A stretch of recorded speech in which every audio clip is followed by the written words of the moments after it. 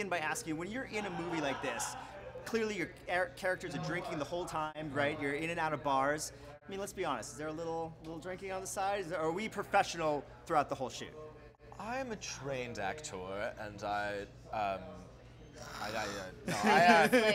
you know what's crazy? It's like we were shooting in a lot of live bars, and we were actually encouraged, not by the crew so much, but like by the guys that were overseeing their bar. They're like, dude, you want a beer? You know, we could totally get you one for free. I had a couple of sippies, a couple of Late brewskis. Extras probably drunk a little bit, right? Light beer. There's There's a lot of non-alcoholic beverages floating around. That's good. It's a legal issue. So yeah, try to keep it on the up and up. Yeah. Good. Is it hard to act drunk? Is it hard to sort of? I mean, your character's not too wasted throughout it. Right. But... Well, that's the thing.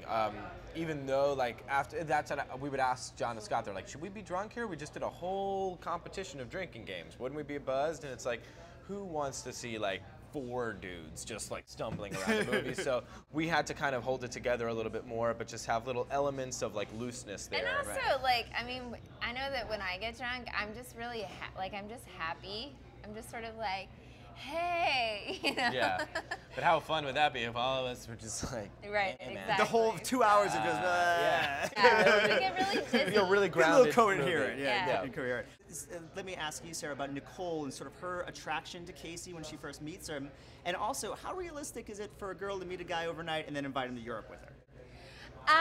Well, Would you do that? You wouldn't do that, right? I think Nicole would do that Okay. because I think that she's sort of a free spirit, and she's kind of like, I think she's kind of down for whatever. And I knew a lot of girls like that in school. Like, I had a couple of friends who joined the Hare Krishnas because they were like, we just want the experience, you know? That's awesome. So, yeah, so I mean, I don't think it's like far-fetched. And also, people have totally had these experiences. I've had these experiences where you meet someone and you're just like, oh my God, I love you so much. Like, this is so amazing. You have all these crazy lustful sparks and everything. And then, like, maybe 2 weeks later, you're not really that into them. But when you first meet them, you're like, this is it. Right. You know?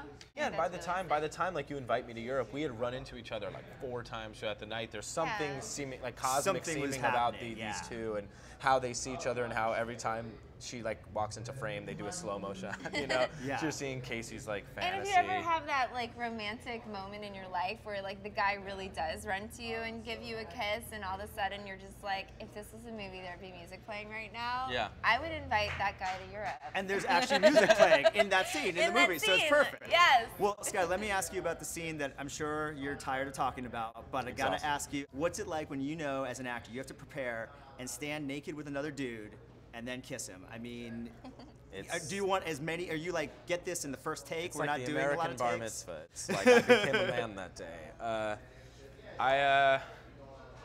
It was a lot. I mean, like, listen, there was a lot of attention actually surrounding it. So, you know, but like a lot of conversations that went into it. So it kind of got great because by the time we did it, I was just like, let's just go for it already, man. It's fine. It was really hyped up. Yeah, it was really hyped up. Before Like, you did it. Miles was talking about it every day. Like, dude, this is gonna be so weird. And, like, I don't even want to do it. Like, maybe we should try to get a cut. And I'm like, let's just go for it, man. It's for the sake of a comedy, you know? And the more awkward you feel in the scene, the better off. That's what I said plays. too. I was like, our characters are supposed to hate it. Like, use it. Use this uncomfortable moment. But yeah, standing naked, kissing a guy, having directed extras pointing and laughing at you, kind of my nightmare. But hopefully you won't have to go through that again. Yeah. Maybe the sequel. Maybe the sequel. There'll be 200 people pointing. Yeah, exactly.